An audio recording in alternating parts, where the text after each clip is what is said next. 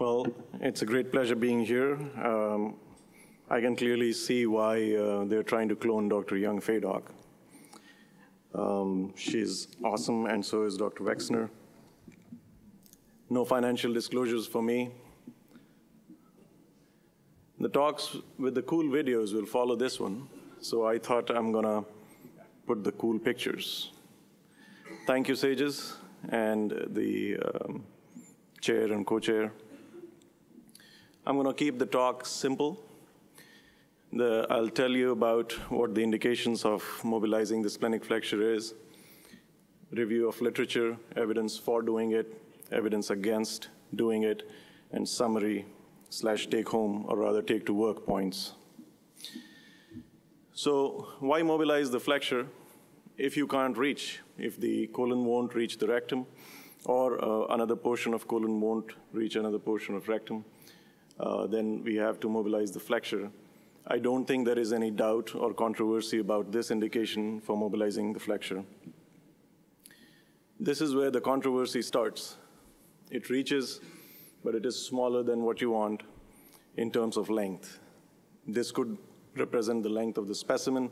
It could represent the length of the colon remaining, which you want to anastomose. It is one thing making the colon reach the rectum or another portion of colon reach, so a second portion of the colon, but it is another thing about what length you have. I want to dwell a little bit upon this point, meaning let's say you're doing a surgery for low anterior resection in a patient who has had chemoradiation.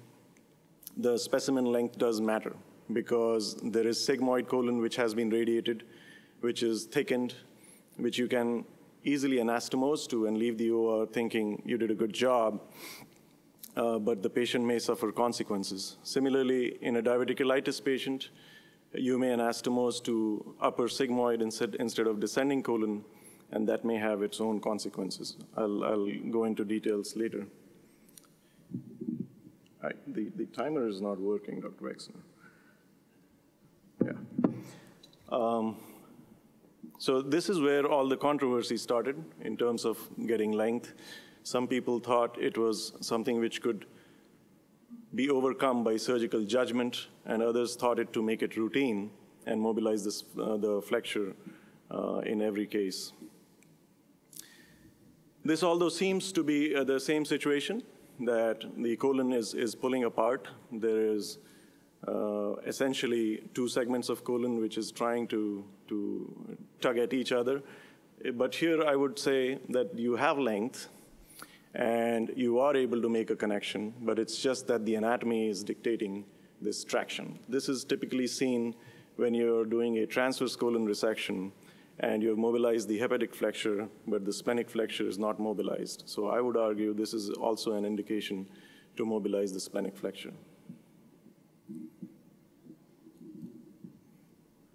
So there are two groups of surgeons, those who mobilize, the ones on the left, and those who don't. This is not intentional, but it seems like those who mobilize are the happier group. I don't know if you can tell what my bias is. So this is an ongoing conflict. This is an ongoing debate. And so the DCR decided to have two groups fight it out in public domain. If you want to read these two articles, they're very nice, very short, and from 2012. I would really recommend reading it. If you don't have access, just email me and I'll send you any article that I'm referencing in my talk. So mobilizing the flexure does take time. On an average, it takes 40 minutes to mobilize it. And it may be challenging. In fact, in one of the surveys, most surgeons laparoscopically found it to be the most challenging part to mobilize the splenic flexure or the transverse colon. So then why do it? These are the potential advantages. You can get a tension-free anastomosis. There is potentially less chance of leak. This is a very difficult thing to prove. There is less chance of stricture. You'll get longer specimen length and likely better nodal clearance. And the potential disadvantages are injury to the spleen, the potential for vascular injury. I would say that is enhanced if there is a lack of knowledge of the anatomy or if there is a lack of thorough perusal of preoperative imaging in this day and age, and of course, OR time. So if you review the evidence, you get about 6,000 articles if you look at splenic flexure, and about 1,000 articles if you check for splenic flexure mobilization using the English and the American spelling. And once you go through all of them, you'll end up with about 100 articles. The quality of studies are poor. It's not because people are not trying to study this topic, it's just because of the nature of the beast.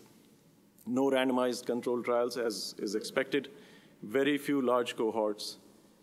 And there are a couple of studies with secondary data. I do not think this is something which should be studied with secondary data unless you're looking at incidences and trends. There are a few studies like that, but mostly secondary data is not the way to study this topic, in my opinion. There's a lot of noise in the literature, so you have to be careful about looking at an article, looking at an abstract, and making an opinion. I'm just going to use this article to highlight what I mean by noise. It is not a criticism of the authors or the journal.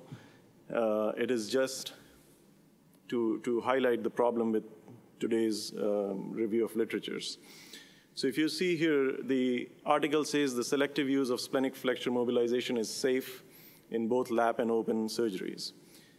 But the number of patients who actually had splenic flexure mobilization was 263 minus 216, which is 47. And then they subdivided it into two groups, which means the maximum number of patients that they could have analyzed in one group is not more than 24. I would argue that you cannot make any conclusions from an article like this. Maybe about safety, that it can be done, but that's about it. So you have to be careful. So what's the data? I'm going to share with you a few articles which I think shed some light on this topic. This is a cadaveric study from a group in Brazil, 20 patients, 20 cadavers. And it clearly shows what we intuitively know, that if you mobilize the splenic flexure, you'll have longer colon, longer specimen, longer end of colon to use. This is a study which came out of Singapore, where they reviewed a total of around 700 patients, and they found that the resection margins in cancer are longer, both proximally and distally. This is very important. If I'm a patient with cancer, I would much rather have a surgery which is 30 or 40 minutes longer and have better resection margins. So this is a very strong argument for mobilizing the flexure. On a similar note, but extrapolating that same concept, you get more nodes. And in this study, once the specimen length increases in terms of the size of the surgical specimen, you find more nodes. I know it is intuitive, but the data also proves it. This is a difficult thing to prove causality of leaks. So we really don't know.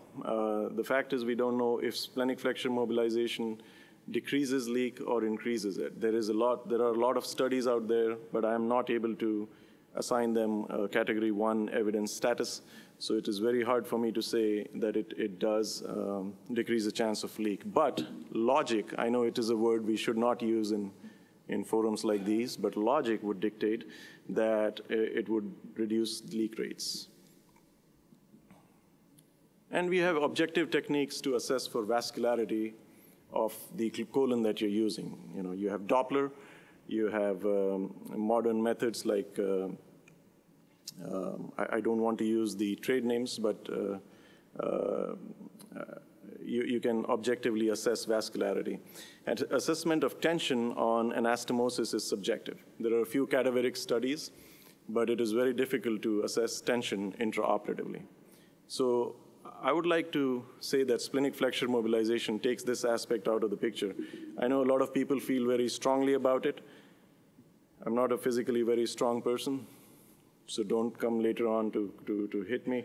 If you do have strong feelings, then I would refer you to my partner, Dr. Young Fadok, who is also a rugby player. This slide may offend people more, but I wanted to put it up there. I'd like you to read it, and I would like to say that tension-free anastomosis is a must. It is not optional. It is not something which you do because you want to do it. It is something which all of us should strive to achieve. This is a paper from Dr. Wexner's group, which points to a very important issue. What do we do with strictures? All of us have patients who have strictures after surgery, who suffer from constipation, who suffer from physiological aberrations, possibly because the splenic flexure was not mobilized. How do you study something like that? It is very difficult. This paper, although they had few patients, but it was very good correlative evidence because it was redo patients who had strictures, and in all of them, they found splenic flexure was not mobilized in the first operation. Splenic injury, and this is data from Mayo Clinic, 0.45% of patients who had colectomies had splenic injuries, and 0.35% needed a splenectomy. So yes, it is a real problem, and of course, splenic flexure mobilization is the primary risk factor, but it is a smaller problem in the bigger picture, in my opinion. And there is one NIS study, and that is where I think secondary data should be used, which shows that splenic injury has reduced with the use of laparoscopy. And you can all see why that is. In open surgery, it is much easier to injure the spleen. Vascular injury of the severe kind, I think, is avoidable. You have to be, of course, aware of artery of Moskowitz, which I'm sure one of my following speakers will talk about, so I don't want to steal their thunder. So, in wrapping it up, the pros of splenic flexure mobilization is you get better margins, more lymph nodes, tension-free anastomosis, less strictures, and probably a smaller chance of a leak. The cons are, I don't think vascular injury is a true problem. If you plan your operation carefully, it is, but in a very small minority.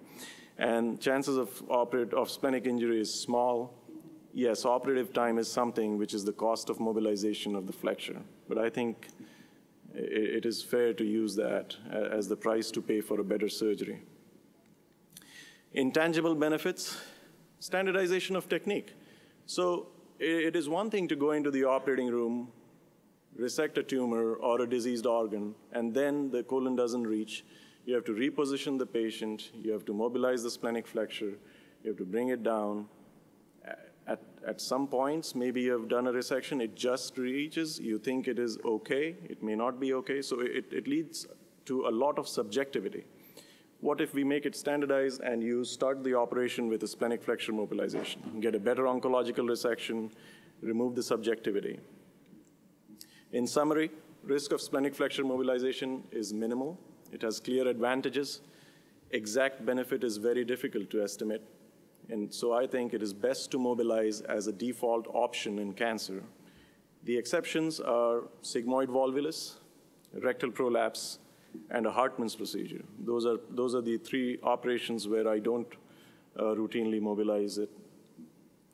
Thank you.